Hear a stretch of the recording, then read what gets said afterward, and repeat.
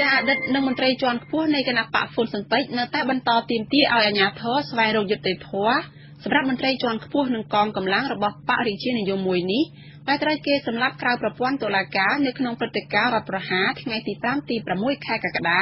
ឆ្នាំ1997នៅកណ្ដាលរាជធានីភ្នំពេញអង្គការសហប្រជាជាតិរកឃើញថា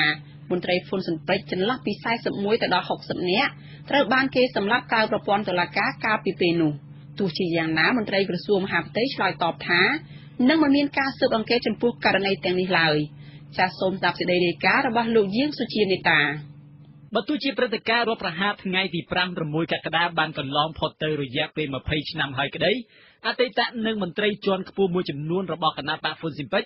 នៅតែនឹកស្រណោះដល់មិត្តភ័ក្តិនិងយុទ្ធមិត្តរបស់ពួកគេដែលត្រូវបានទាហានស្មោះត្រង់នឹងលោកនាយករដ្ឋមន្ត្រីហ៊ុនសែនសម្លាប់នៅពេលនោះជាពិសេសអ្នកដែលត្រូវបានសម្លាប់បន្ទាប់ពីបានទម្លាក់អាវុធនិងអ្នកខ្លះត្រូវបានចាប់យកទៅសម្លាប់ខណៈព្យាយាមរត់គេចពីការប្រយុទ្ធគ្នាសាកសពទាហានស្មោះត្រង់នឹងគណៈបករាជានិយមហ៊ុនស៊ិនប៉ិចមួយចំនួនត្រូវបានមន្ត្រីអង្គការសហប្រជាជាតិទទួលបន្ទុកសិទ្ធិមនុស្សប្រចាំកម្ពុជារកឃើញនៅក្នុងរណ្ដៅនៅតំបន់ពេជ្រនិលសាកសពភាគច្រើនស្ថិតនៅក្នុងដៃជាប់ចំណងស្លាបសេកទៅក្រោយនិងមានក្រណាត់ចងរុំភ្នែកទាំងសងខាងអនុប្រធានគណៈបកហ៊ុនស៊ិនប៉ិចលោកយូហុកគ្រីមានប្រសាសន៍ថាយុត្តិធម៌សម្រាប់អ្នកដែលត្រូវបានគេសម្លាប់ក្រៅប្រព័ន្ធតុលាការក្នុងព្រឹត្តិការណ៍រដ្ឋប្រហារ5-6កក្កដាគឺគណៈបកហ៊ុនស៊ិនប៉ិចនៅតែទាមទារចង់បានលោកថាគណៈបកហ៊ុនស៊ិនប៉ិចមិនបានបំភ្លេចរឿងនេះចោលឡើយហើយនៅតែទទូចឲ្យរដ្ឋាភិបាលស៊ើបអង្កេតចំពោះការសម្លាប់ទាំងអស់នេះយើងមិនបានបំភ្លេចរឿងអស់នេះចាស់ទេយើងនៅតែចងចាំរឿងនេះអញ្ចឹងហើយយើងនៅតែជំរុញឲ្យមានការស៊ើបអង្កេតឲ្យបានតពីដើមដើម្បីនឹងរកយុត្តិធម៌ជូនអ្នកដែលបានបាត់បង់ទៅលោកយូហុកគ្រីដែលជាអតីតសហរដ្ឋមន្ត្រីក្រសួងមហាផ្ទៃនៅថ្ងៃរដ្ឋប្រហារនោះបានស្ថិតនៅក្នុងរាជដំណាក់របស់ព្រះអង្គម្ចាស់នរោត្តមរណរដ្ឋក្បែរអនុវិទ្យាល័យចតុមុខជាមួយលោកហូសុកលោកលីធុចលោកគៀងវាងនិងលោកនរ៉ាណារិទ្ធអនន្តយ៉ាតដែលសុទ្ធសឹងតែជាមន្ត្រីជាន់ខ្ពស់របស់គណៈបករាជានិយមហ៊ុនស៊ិនប៉ិចនៅពេលនោះនៅថ្ងៃទី6កក្កដាឆ្នាំ1997ដែលជាថ្ងៃចុងក្រោយនៃរដ្ឋប្រហារអ្នកទាំងអស់នេះបានលបរត់ចេញពីដំណាក់ព្រះអង្គម្ចាស់នរោត្តមរណរដ្ឋបំណងចូលស្ថានទូតម៉ាឡេស៊ីដែលនៅក្បែរនោះប៉ុន្តែដោយខ្លាចកងកម្លាំងរបស់លោកហ៊ុនសែនស្ទាក់ចាប់បានពួកគេក៏រត់ចូលស្នាក់នៅក្នុងនិវេសស្ថានឯកអគ្គរដ្ឋទូតសិង្ហបុរីដែលនៅក្បែរនោះដែរលុះព្រឹកឡើងនៅថ្ងៃទី7កក្កដាពួកគេមួយចំនួនរួមមានដូចជាលោកគៀងវាងនិងលោកយូហុកគ្រីជាដើមត្រូវបានលោកសខេងជួយសង្គ្រោះជីវិតចំណែកលោកហូសុកត្រូវបានកម្លាំងរបស់លោកហ៊ុនសែនចាក់ខ្លួនបានរួចបញ្ជូនទៅកាន់ក្រសួងមហាផ្ទៃហើយក៏ត្រូវបានគេបាញ់សម្លាប់នៅទីនោះសាកសពរបស់លោកត្រូវបានគេនាំយកទៅបូជាស្ងាត់ៗនៅវត្តលង្កានៅថ្ងៃបន្ទាប់ក្នុងនាមជាមន្ត្រីជាន់ខ្ពស់នៃរាជរដ្ឋាភិបាលជាប់ឆ្នោតពីគណៈបកហ៊ុនស៊ិនប៉ិចលោកហូសុកដែលពេលនោះជារដ្ឋលេខាធិការក្រសួងមហាផ្ទៃត្រូវបានឃាតករបាញ់សម្លាប់ខណៈស្ថិតក្នុងបន្ទប់ឃុំខ្លួនក្នុងក្រសួងមហាផ្ទៃ20ឆ្នាំក្រោយឃាតកម្មនេះមិនមានការស៊ើបអង្កេតណាមួយធ្វើឡើងដើម្បីវែកមុខឃាតករនិងអ្នកបញ្ជាឡើយទោះជាយ៉ាងណាលោកយូហុកគ្រីមិនសូវមានសង្ឃឹមថារដ្ឋាភិបាលបច្ចុប្បន្ននឹងស្វែងរកយុត្តិធម៌ឲ្យលោកហូសុកនោះទេព្រឹត្តិការណ៍រដ្ឋប្រហារថ្ងៃទី5-6ខែកក្កដាឆ្នាំ1997បានបណ្ដាលឲ្យមនុស្សជាង200នាក់បាត់បង់ជីវិតក្រៅពីនោះមនុស្សប្រមាណ60នាក់ផ្សេងទៀតត្រូវបានគេសម្លាប់ក្រៅប្រព័ន្ធតុលាការនៅមុនពេលអំឡុងពេលនិងក្រោយពេលព្រឹត្តិការណ៍បង្ហូរឈាមនោះពួកគេភាគច្រើនគឺជាមន្ត្រីនិងជាកងកម្លាំងស្មោះស្ម័គ្រនឹងព្រះអង្គម្ចាស់នរោត្តមរណរដ្ឋក្រៅពីលោកហូសុកមន្ត្រីជាន់ខ្ពស់ហ៊ុនស៊ិនប៉ិច2រូបផ្សេងទៀតដែលត្រូវបានគេចាប់ខ្លួនរួចសម្លាប់ចោលដែរនោះរួមមានលោកចៅសម្បត្តិនិងលោកគ្រូយឿម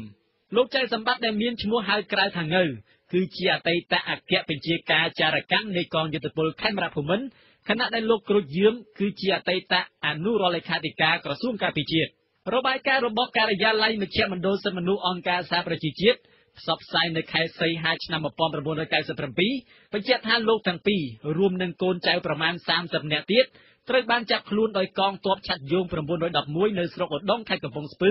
នៅព្រឹកថ្ងៃទី8ខែកក្កដាឆ្នាំ1997ក្នុងពេលចាប់ខ្លួននោះមិនមានការបាញ់តល់ដៃគ្នានោះទេក្រោយមកលោកទាំងពីរត្រូវបានបំបែកឲ្យនៅឆ្ងាយពីកូនចៅហើយនៅរសៀលថ្ងៃទី8ខែកក្កដាដដែលនោះលោកត្រូវបានគេនាំទៅបាញ់ចោលនៅក្នុងព្រៃខាងក្រោយវត្តក្រាំងសវណ្ណស្ថិតនៅក្នុងឃុំវាលពងស្រុកឧដុង្គខេត្តកំពង់ស្ពឺលោកទាំងពីរត្រូវបានគេបាញ់3គ្រាប់ចំក្បាលចំណែកលោកគ្រួចយឿមត្រូវបានគេបាញ់ចំនួន4គ្រាប់បន្ថែមទៀតនៅត្រង់ដើមទ្រូងសពអ្នកទាំងពីរក្រោយមកត្រូវបានអ្នកភូមិយកទៅបូជានៅក្នុងវត្ត ក្រៅពីនោះនៅមានមន្ត្រីហ៊ុនស៊ិនប៉ិចជាច្រើនផ្សេងទៀតត្រូវបានគេសម្លាប់នៅថ្ងៃបន្តបន្ទាប់មានដូចជាលោកលីសេងហុងលោកម៉ែនប៊ុនថនលោកសុកវីរៈលោកធ្លាំងច័ន្ទសវណ្ណរិទ្ធលោកហៅសម្បត្តិនិងលោកសៅសុផលជាដើមអ្នកទាំងអស់នេះភាគច្រើនសុទ្ធតែមានតួនាទីនៅក្នុងជួរកងយុទ្ធពលខេមរៈភូមិន្ទកូតាគណៈបកហ៊ុនស៊ិនប៉ិចអ្នកនាំពាក្យគណៈបកហ៊ុនស៊ិនប៉ិចលោកញៀតបញ្ចិនបើទោះជាលោកមិនបានថ្លែងចំទាមទាររដ្ឋាភិបាលរកយុត្តិធម៌ឲ្យអតីតមន្ត្រីបកហ៊ុនស៊ិនប៉ិចទាំងអស់នេះក្តីតែលោកថាប្រទេសនីតិរដ្ឋត្រូវតែមានយុត្តិធម៌រៀនមកអញ្ចឹងប្រាប់ថាប្រទេសដែលមានគេហៅថានីតិរដ្ឋហ្នឹងគឺរដ្ឋដែលមានច្បាប់តែមានច្បាប់គឺត្រូវតែមានយុត្តិធម៌ต้องរត់ឆ្លរកបានពេលណាមិនដឹងប៉ុន្តែត្រូវតែមានរកយុត្តិធម៌មិនច្បាប់នេះសម្រាប់អ្នកតូចអ្នកធំអត់អ្នកណាធ្វើខុសត្រូវតែមានទទួលការខុសត្រូវចំពោះមុខច្បាប់ភ្លាមក្រោយព្រឹត្តិការណ៍បង្ហូរឈាមឆ្នាំ1997ប្រធានគណៈបកហ៊ុនស៊ិនប៉ិចព្រះអង្គម្ចាស់នរោត្តមរណរដ្ឋមានព្រះបន្ទូលថាព្រះអង្គត្រូវបានលោកនាយករដ្ឋមន្ត្រីហ៊ុនសែនដែលកាលនោះជានាយករដ្ឋមន្ត្រីទី2ធ្វើរដ្ឋប្រហារទម្លាក់ពីអំណាចហើយព្រះអង្គក៏បានថ្កោលទោសចំពោះរដ្ឋប្រហារនេះក្នុងពេលជាមួយគ្នាអតីតអ្នករាយការណ៍ពិសេសអង្គការសហប្រជាជាតិទទួលបន្ទុកសិទ្ធិមនុស្សប្រចាំកម្ពុជានៅពេលនោះគឺលោក Thomas Hammarberg ក៏បានចាត់ទុកព្រឹត្តិការណ៍ផ្ទុះអាវុធនោះថាជារដ្ឋប្រហារផងដែររីឯអង្គការឃ្លាំមើលសិទ្ធិមនុស្សអន្តរជាតិ Human Rights Watch លើកឡើងថារដ្ឋប្រហារនៅខែកក្កដាឆ្នាំ1997មិនមែនជារដ្ឋប្រហាររបស់គណៈបកប្រជាជនកម្ពុជាជាមួយគណៈបកហ៊ុនស៊ិនប៉ិចនោះទេតែវាជារដ្ឋប្រហារបង្កើតឡើងដោយលោកហ៊ុនសែនដែលជានាយករដ្ឋមន្ត្រីទី2និងបកពលជិតស្និទ្ធរបស់លោករួមមានលោកគុនគីមលោកមុលរឿបលោកសៅសុខាលោកហុកឡង់ឌីលោកកែវប៉ុងនិងលោកចាក់ភក្តីជាដើមដើម្បីដកអំណាចពីគណៈបកហ៊ុនស៊ិនប៉ិចដឹកនាំដោយព្រះអង្គម្ចាស់នរោត្តមរណរដ្ឋដែលជានាយករដ្ឋមន្ត្រីទី1នាយកប្រចាំតំបន់អាស៊ីនៃអង្គការឃ្លាំមើលសិទ្ធិមនុស្សអន្តរជាតិលោកប្រេតអាដាមអះអាងថាការសម្លាប់ការធ្វើទារុណកម្មនិងការរំលោភសិទ្ធិមនុស្សក្រោយថ្ងៃរដ្ឋប្រហារបានកើតឡើងជាច្រើនជាពិសេសគឺនៅទីបញ្ជាការដ្ឋានកងពលតូចទ័ពពិសេសឆ័ត្រយង911ក្នុងខេត្តកំពង់ស្ពឺដែលមានលោកចាក់ភក្តីជាមេបញ្ជាការលោកថានៅទីនោះអ្នកចាប់ខ្លួនត្រូវបានកូនចៅរបស់លោកចាក់ភក្តីធ្វើទារុណកម្មដោយវាយនឹងខ្សែក្រវ៉ាត់ដោយជើងតុដោយក្តារបន្ទះទាត់នឹងស្បែកជើងទាហានអុកនឹងជង្គង់ដាវចូលផ្ទៃមុខឬគំរាមសម្លាប់ដោយភ្ជង់កំភ្លើងលើក្បាលហើយគំរាមបាញ់បំបែកក្បាលជាដើមយ៉ាងណាក៏ដោយចុះរហូតមកទល់ពេលនេះរដ្ឋាភិបាលលោកហ៊ុនសែនមិនដែលទទួលស្គាល់ថាពួកលោកជាអ្នកធ្វើរដ្ឋប្រហារនោះទេហើយថាគឺខាងភាគីព្រះអង្គម្ចាស់នរោត្តមរណរដ្ឋទៅវិញទេដែលជាអ្នកបង្កឲ្យមានអសន្តិសុខក្នុងសង្គមតាមរយៈការនាំចូលអាវុធខុសច្បាប់ការចល័តនិងការបង្កើតមូលដ្ឋានទ័ពខុសច្បាប់ក្បែរក្រុងភ្នំពេញម្យ៉ាងនៅក្នុងពេលផ្ទុះអាវុធនោះលោកហ៊ុនសែននិងក្រុមគ្រួសារកំពុងលំហែកាយនៅមាត់សមុទ្រយ៉ុងតាវស្ថិតនៅក្នុងប្រទេសវៀតណាមនៅឡើយអ្នកនាំពាក្យគណៈបកប្រជាជនកម្ពុជាលោកសុកអេសានមានប្រសាសន៍ថាព្រឹត្តិការណ៍ថ្ងៃទី5-6កក្កដាកើតឡើងដោយសារតែគណៈបកហ៊ុនស៊ិនប៉ិចនាំក្រុមខ្មែរក្រហមខុសច្បាប់ចូលស្រុកដែលបង្កការគ្រោះថ្នាក់ដល់ប្រទេសជាតិក្នុងពេលជាមួយគ្នាក៏នាំអាវុធចូលខុសច្បាប់ផងដែរ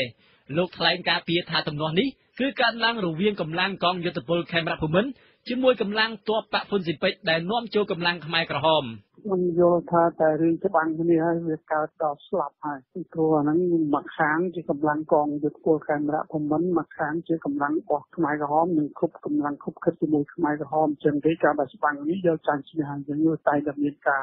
រស្លាប់រស់រៀនខ្លួនណាហ្នឹងចឹងវាមិនមែនតែមួយខាងនោះដែលស្លាប់ទេមួយខាងកងយុទ្ធពលខេមរៈភូមិន្ទនេះក៏មានបាត់បង់ជីវិតដូចតែគ្នាដែរបាទគ្រាន់តែចំនួនតិចជាងប៉ុន្តែនៅពេលសួរថាហេតុអ្វីបានជាមន្ត្រីធំរបស់ហ៊ុនស៊ិនប៉ិចដែលត្រូវបានគេចាប់ខ្លួនរួចបាញ់សម្លាប់ទាំងគ្មានអាវុធក្នុងដៃនោះលោកសុកអេសានឆ្លើយថាលោកមិនដឹងនោះទេ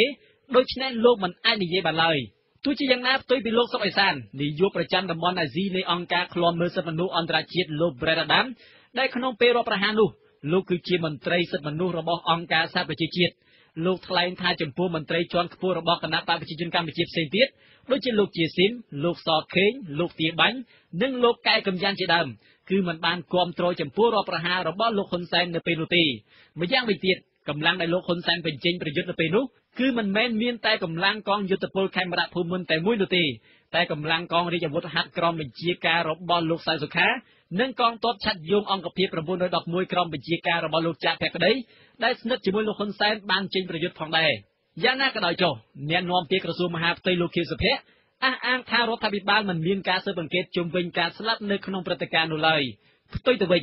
ញលោកថាបើមិនមានព្រឹត្តិការណ៍នៅពេលនោះទេកម្ពុជាក៏គ្មានសន្តិភាពដូចបច្ចុប្បន្ននេះដែរ ចង់និយាយថានេះគឺជាព្រឹត្តិការណ៍5មួយកក្កដាដែលខាងតរការកម្លាំងណាការសម្ដាប់កម្លាំងវាតាក់ទៅពីបើសិននៅតាមមានព្រឹត្តិការណ៍ខែហ្នឹងប្រហែលជាលោកខ្មែរក៏អត់មានកម្មវិធីទៅស្គាល់ទេចំណែកអតីតឧបនាយករដ្ឋមន្ត្រីនិងជាអតីតមន្ត្រីជាន់ខ្ពស់គណៈបកហ្វុនស៊ីពេចលោកលឺឡៃស្រេងមានប្រសាសន៍ថាលោកមិនអាចបំភ្លេចមិត្តចាស់របស់លោកបាននោះទេ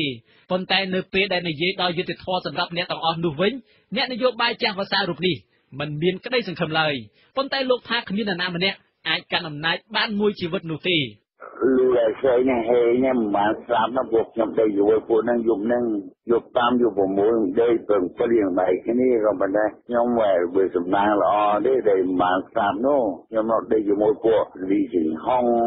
គូយឿមចៅសម្បត្តិជារដ្ឋជនម៉ែនមន្ថននៅជាមួយគ្នាទាំងអស់បាទប៉ុន្តែគាត់ថាកូនឯងទៅរកយុទ្ធធម៌ឲ្យស្រុកខ្មែរស្រុកថ្ងៃនេះមនុស្សងាប់ប្រមាណអ្នកហើយដែលគ្មានយុទ្ធធម៌សំបីតែនៃដែលងាប់ក្នុងខែនេះដែរនេះយុទ្ធធម៌ពីណាមកអត់មានអង្គការឃ្លាំមើលសិទ្ធិមនុស្សអន្តរជាតិយល់ឃើញថាព្រឹត្តិការណ៍រដ្ឋប្រហារខែកក្កដាឆ្នាំ1997គឺជាការលុបបំបាត់នូវសម្បត្តិរបស់ពលរដ្ឋខ្មែរដែលទើបតែមានក្តីសង្ឃឹមថាវាសនាអនាគតប្រទេសជាតិរបស់ពួកគេពីឆ្នាំ1993តទៅមុខនឹងត្រូវសម្រេចដោយសន្លឹកឆ្នោតគឺមិនមែនដោយក្របកម្មភ្លើងនោះទេខ្ញុំយេសុជាមេតាអាស៊ីសេរីភ្នំពេញ